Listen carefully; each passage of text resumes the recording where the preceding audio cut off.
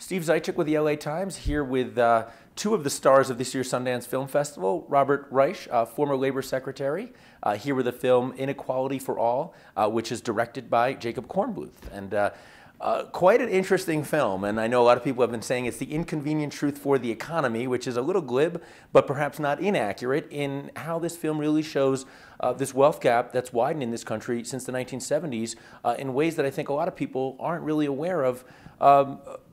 Robert, do you want to talk a little bit about what this film really is and what it means? Yeah, I mean, for the past 30 years or more, I have been working on and complaining about and writing about and doing books on and Secretary of Labor working on this widening inequality, which is really concentrating income and wealth and political power more and more at the very top. Not blaming people at the top. I mean, it's the way the system has been organized. And it's bad for our economy.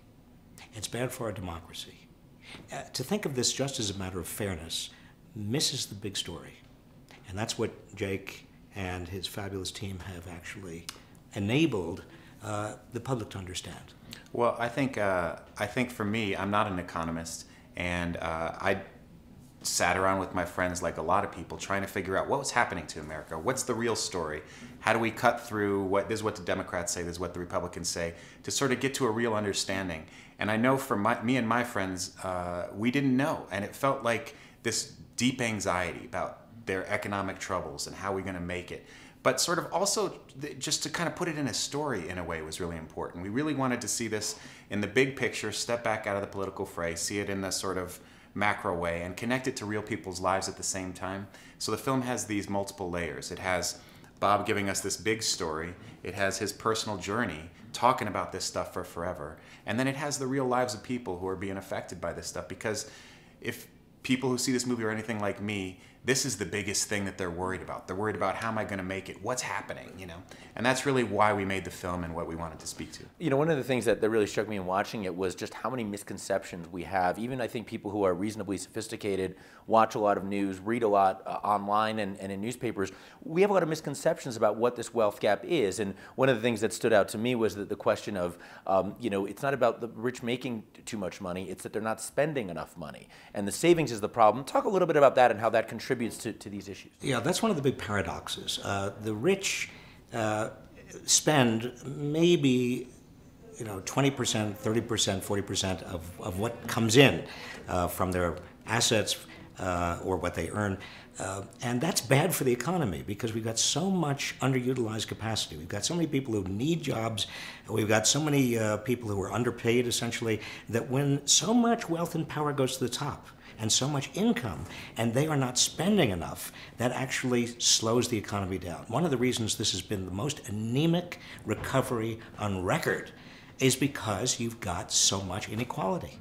There are those who would say, though, playing devil's advocate for a second, that even though it's created a lot of the issues that you lay out in the film, that this is how capitalism works. This is how the invisible hand works. Wealth is going to be concentrated in the hands of the few, and you can't legislate, forget redistribution, but you can't legislate how they spend it or what they do with it. That's, again, some would argue, built into the fabric of a capitalist society. What would you say to that? Well, what we try to do in the film is to make it very clear that this is the debate between the so-called free market and government rules and regulations is a false debate. You can't have a market without rules, and we determine the rules. And what were appropriate rules at one time in history may actually be working against us at another time in history. And so the question is, what should the rules be? And if I could add to that, my friends had this sense, well, isn't this the way it's always been? That the rich have done this and the middle class and the poor have been screwed. And the film, I hope, gives people a chance to see we're at a pretty historically extreme moment. And when we step back and understand that I think is a little bit of a surprise, that this isn't sort of business as usual for the economy. But then secondarily, that question of, does it have to be this way? We take that on in the film, and we show that it does not have to be this way. This isn't a surprise that we've gotten to this point. He's been talking about it for forever, but also that this sense of empowerment for people. Because when I went around and talked about this film with people around the country discussing the making of it, I had this sense that people felt as though they didn't have the power to change the system that they're in. And I hope by seeing this film and by seeing how big this issue is, we give people the sense that they can change what the world is. Another really important point is that it is not a zero-sum game in which it's all about redistribution. I mean, the rich would do better with a smaller slice of a rapidly growing pie than with a big slice of a pie that's barely growing. No. And we need, I mean, the country is in this partisan gridlock. And what we're trying to do, and what Jake has done so brilliantly in the film, is explain to people, whether you're Republicans, conservatives, Democrats, liberals, it doesn't matter. You need to understand the dynamic right now that we're caught in. And I love that. It's interesting, the nonpartisan aspect of the film, and I love that about it, that there's no, because you're not wading into the fray of what a Republican, budgets and job creation and all this stuff that gets, I think, so politicized, you stay above that. You will also make the point, going back, Jake, to what you were saying about historically, that it hasn't always been this way. You talk about, Bob, the period after World War II and the incredible growth. I mean, this was under Republican presidents and Congresses, Democrat Congresses and administrations, and that we were able to do that because of that, just because of how we approached and how we set the rules. Do you think it's possible to get back to that kind of post-war system, obviously in a 21st century economy with technology and all of that, but is there a way to, in a way I'm watching the film, I'm thinking, well, that was great, we didn't know how good we have it, we can never get it back. Is there a way to do that? Look, we're not going to go back to the first 3 decades after the Second World War, but what we've seen again and again in this country over the last 150 years is we have more capacity as Americans, when we understand the problem, to get very pragmatic, to change the rules so that we widen the circle of prosperity, so that we have a kind of virtuous cycle of prosperity generating more prosperity, generating kind of a better life for more people, and we put ideology aside. We've done it 6 times at least over the last 150 years. We will do it again. This gridlock is insane. This zero-sum mentality is nuts. And this movie, I really want to say this, because it's entertaining. This is not an eat your spinach exercise. There's no way people are going to go to the theater if they go, well, I really should see this, but what Jake has managed to do is make this fun. And it should be. I mean, the only way people learn is through their emotions, and if they laugh and they cry and this is an entertaining movie. Well, I would say, can I make one case, and it's that if you think you understand this issue, this widening income inequality, see the film anyway. And if you think that it's something that you can't possibly understand, please see it. Because what I hope that the film does, and what Bob did for me when I was reading his stuff, was to change the way I thought about it. It gave me an understanding of the facts and figures behind it, but also took it out of this sense of right and wrong and fairness and sort of put it in such a larger context. When the movie's called Inequality for All, it's not sort of an ironic use of that. It says it really does affect everybody. This isn't a movie that points fingers at rich people. It isn't a film that sort of talks about it as a us versus them, where I think people are fighting about the issue now and in that way sometimes anyway.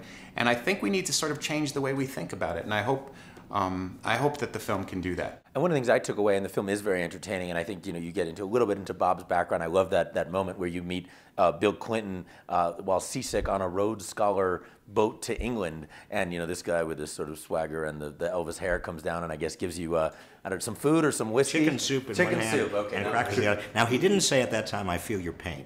That came later. But he. I thought you didn't. I thought maybe you fed him some of his better lines, but no, they were there. But what happens, and I didn't even understand this until the film, is that my own personal journey over the last 35 years is very, very much tied up with what's happened to the economy overall. And what Jake does so remarkably is make it so that this is it's not a film about me, but I am the way in which the viewer comes to understand the problem. And that's, again, much like Al Gore, and I think a lot of viewers, there is precedent for this, thought they understood the environment and the problems in the environment. They saw Al Gore explain it. They had a deeper understanding. We have to wrap up. I wanted to just kind of ask an exit question of each of you. What would each of you like people who see this film to come away thinking about and maybe more important, acting on? I want people to be inspired to either go into politics directly or to be more active in politics, or even as an informed citizen to take a more active role in their communities. And again, whether it's education or tax policy or technology or money in politics, get involved.